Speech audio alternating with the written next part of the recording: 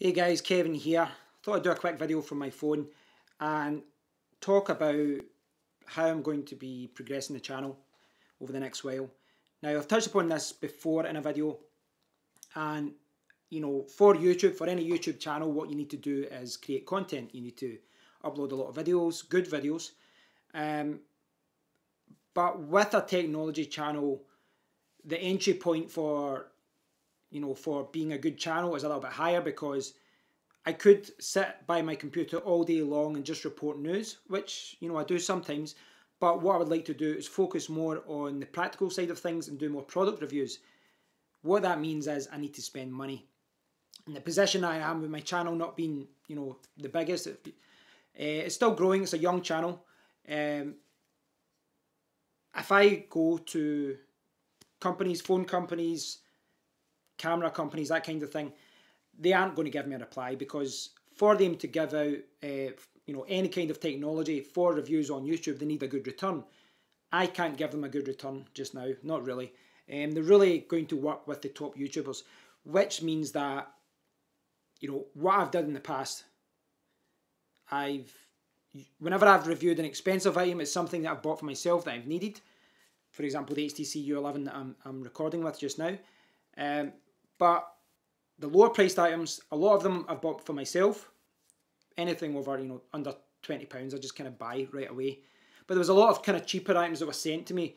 I'm getting a lot of approaches from Chinese companies, and they'll say, "Oh, we'll send you this for review." Now, most of the time, I don't want to review these things. I want to focus more on the higher end products, more practical products. But obviously, I'd like to get to the point where I can get phones, all these latest technology sent to me for review. I'm not there yet, so what I need to do is spend money.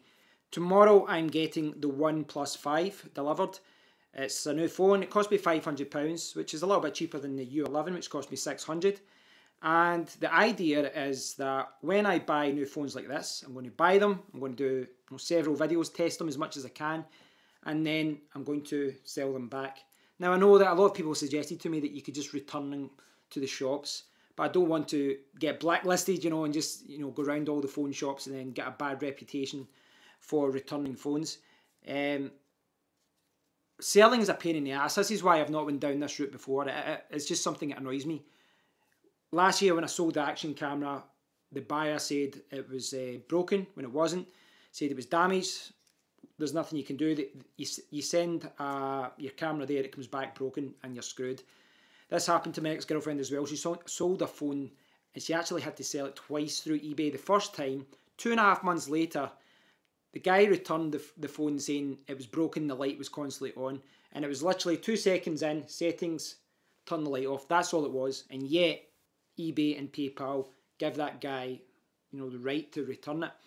So I'd like to avoid eBay and maybe just walk into a shop like CEX in the UK, take a hit in it. It might mean spending £500 on a phone and selling it for 400 or 420 or whatever within a week or two. It's just unfortunately the price I need to pay in order to get the technology, to get the phones, to get the cameras, to get anything that I want to review on my channel. It's just what I need to do. So I do get requests sometimes, and you guys say, could you review this phone? Could you review that phone? And I would like to accommodate that more, but please understand, obviously, that, for me, all of this is coming out of my pocket.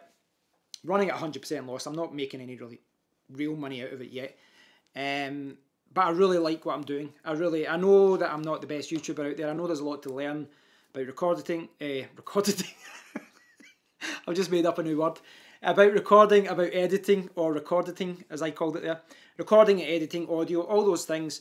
There's a lot of things to learn, and I think I will get a little bit better in some respects, but I also think that there's a lot of people who just aren't going to like what I do, and that's just the nature of YouTube. That the reach that YouTube has means that there's always going to be people that don't like what I do, and there will be those who do. I was speaking to my brother about this the other day, and I don't think he's got a great understanding of how YouTube channels work and things like that. And he was saying how can you be successful on YouTube when there's so many people out there that are successful. And I think this is something a lot of people wonder about. But I think when a lot of people are going this way, maybe I'll go the other way, because I think the type of videos that I do don't appeal to everyone. When you've got someone like Marquise Brownlee is one of the best YouTubers out there. I've got a lot of respect for him. His videos are very polished, you know, fantastic editing, footage, all that kind of thing. But his videos tend to be more of a kind of overview of a phone, where I'd like to do longer videos, more in depth. Now, everyone isn't looking for that, clearly. Everyone isn't looking for that. But I know that some people are. And I know that when I'm looking for a new phone, I look at the more in-depth reviews. It's the same when I'm buying something else, something expensive like a TV, a laptop, anything like that. I tend to move towards the videos that are a little bit more in-depth. Now, a lot of people do think those videos are very boring. I've had a lot of comments on certain videos where people would say, way too long. Most videos should be 4 minutes long, 4 minutes long. And my video was like 40 minutes long. But then equally, there's a lot of people who say, thanks for that. That's exactly what I was needing. You showed something that others didn't. And I tend to lean towards those people, the people that's saying that, thank you for that, because I'm not trying to be different for the sake of it, but I'm trying to make the videos that I like and the videos that I find useful. And I don't want to just, you know, a lot of these kind of overview videos that show you about, this is the Samsung S8, it can do this, it can do this, and it's very polished and very good. But a lot of the time, I don't feel that it tells you much more than what you get in the specifications page or the features page. And I'd like to demonstrate more exactly what it can do. I'm not the best at it, but hopefully you've got a better understanding of why I'm doing certain things when I'm recording videos. But I've got the OnePlus 5 coming tomorrow. I'm going to do a lot of videos of it over the next week or so. It looks like a good phone. There are compromises with it. You know, it doesn't have a micro SD slot. It doesn't have water resistance. There's other things like that. But it does have 8 gigabytes of RAM in a phone, which is insane. Has a 3.5mm headphone jack, which is good. So, you know, I don't know about the camera yet. Someone said in the comment area that it's mixed reports, but we'll see how it goes. What happens after the OnePlus 5, well, it depends. I might give it to my brother because I gave him the Nexus, but the Google Nexus 6P, the battery life on it is nearly dead because it's been there for years. But after that, there's going to be other phones coming out. So say in a month, you know, maybe the next Samsung Note will be coming out. We've also got the iPhone and that later on in the year.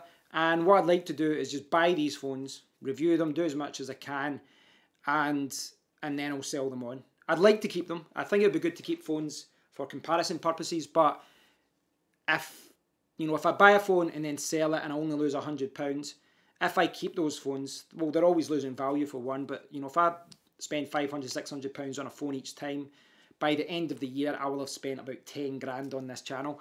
And it's just not an expense that I can really justify at this point in my YouTube journey or career, whatever you call it. But give me your feedback, guys. I'd like to hear what you think about all this. You can, you know, if there's something that you'd like me to review, I will do my best and try and fit it in. I'd like to do more reviews of Chinese phones as well. I think that's a whole new market, and it's, you know, it's something very interesting. And yeah, do what you can to support it. I do appreciate the comments, and you can see that I do respond to the comments as much as I can. I do appreciate those who like and share and subscribe to the channel as well. But you know, it's one of those things. It is with YouTube, a lot of my videos, bizarrely, the most successful ones are sometimes the ones with a lot of dislikes, sometimes the ones with not a lot of comments. It's kind of weird the way YouTube works. Thanks for watching, guys. I thought I'd just do this video just to kind of explain where I am just now. But over the next couple of months, I've kind of made a decision that I'm going to buy the latest phones or anything else that piques my interest. Action cameras, anything like that. Buy it and then try and sell it and just make a loss in it. And hopefully the growth in subscribers and things like that will justify me that paying for that. Thanks for watching anyways. I appreciate your feedback on this, guys. And stay tuned tomorrow because I'm looking at the wrong camera. This is the problem. I'm looking at my phone when the camera is there. See, I'm looking down here. The camera's up there. I've got the OnePlus 5 coming tomorrow, so I'll do an unboxing for that. So please stay tuned. Subscribe if you haven't already done so. And thanks for watching.